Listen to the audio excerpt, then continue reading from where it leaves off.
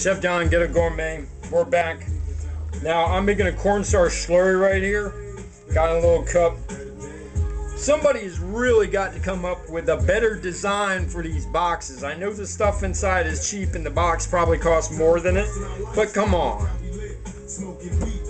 I gotta spill this stuff every time I want to use it. You know what I mean?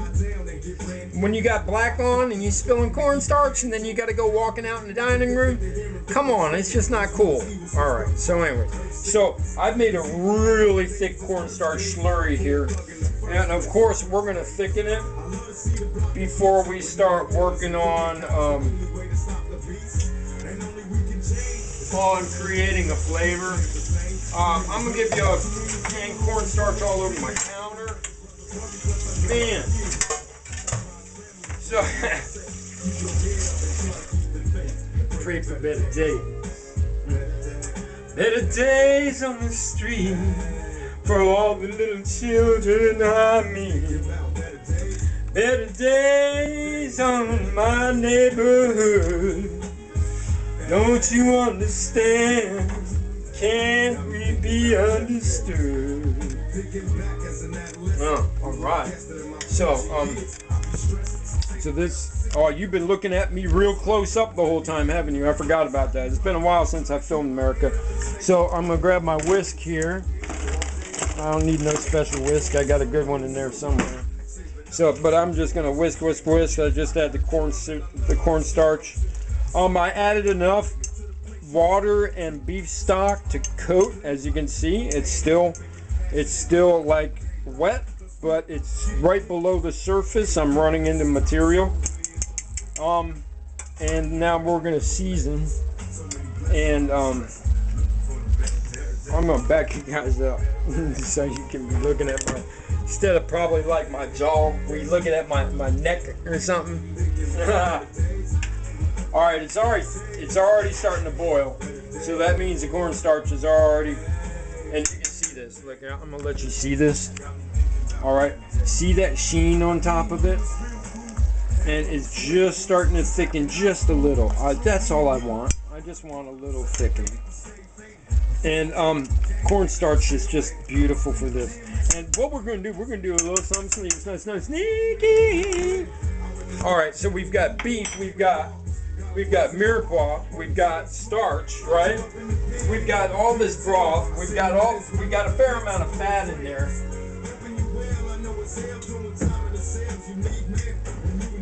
And before I even taste it, there's one thing that we can add to this that's not there.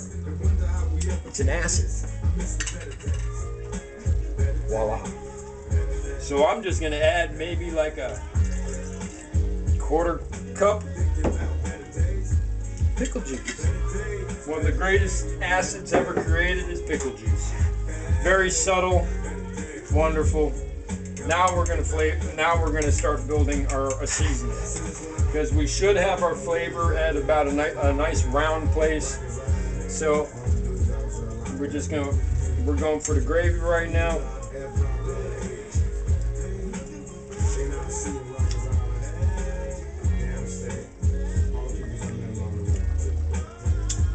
We're pretty close. The salt's on. So I'm going to get a little bit more of that flavor. So that was a good size, little, about that big I went. Okay, I'm going to do half that again. And then it's plenty salty. We're going to get on the grinder here. Do some work with the grinder. Yeah, whatever. I got white pepper right here. That'll do the trick. And pretty much this is going to be the final product. And hopefully I didn't put too much beef stock in there, because I'm getting a lot of salt now in my mouth. So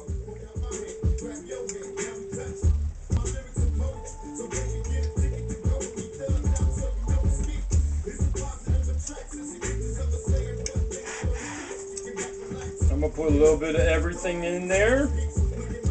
Well, a little beef, a little barley, a little veggie.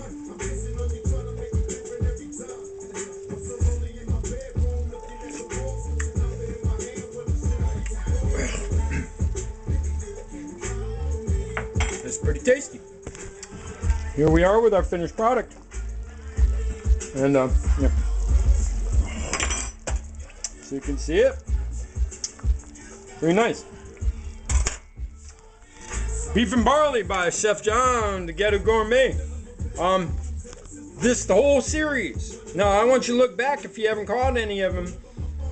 If you're on food stamps, if you're poor like me, because I got injured, however you want to put it, look, man, I don't care. They're struggling professionals. I was talking to an intern, and she's like, I ain't got no money.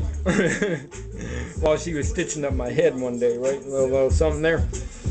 And so I told her about my site, and she was like really excited about it. So this isn't in for poor people. This is for everybody, okay?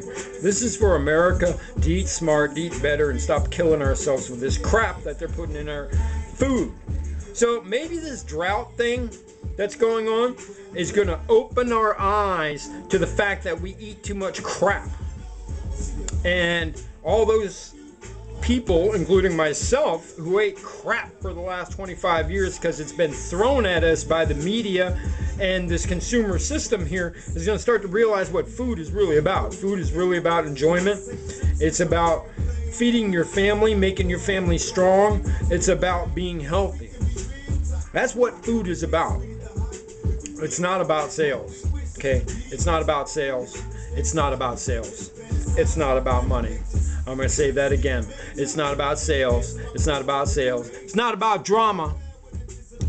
It's about taking care of your family. Because the best things that have ever come sometimes have come around the table at a dinner, breaking the bread. Chef John, Ghetto Gourmet. Peace.